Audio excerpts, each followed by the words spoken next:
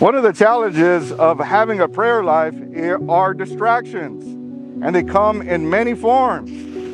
St. Paul at the same time tells us to pray without ceasing. Here's something to help you with your distractions and to pray without ceasing. Remember that God is omnipotent. He is everywhere. It is through His love that our life is sustained and maintained. So God is always with us. So if you get distracted in your prayer, the Lord is still there. And what we need to know is to be aware of God's presence with us, because our distractions do not depend on His presence being there. He's with us always, as He promised. I will be with you to the end of this age, and then, of course, in all eternity.